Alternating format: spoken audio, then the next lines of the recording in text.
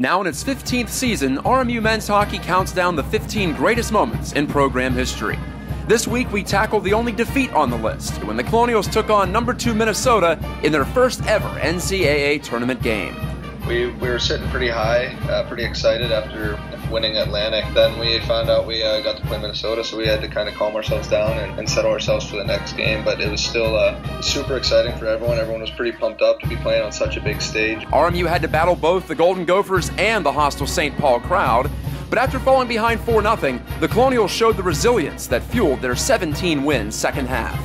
Second period goals by Cody Wido and Zac Lynch stunned XL Energy Center. Then David Friedman made it close in the third. When we scored those two quick to make it a 4-2 game, everyone started believing. Everyone got a little more pumped up, a little more energy.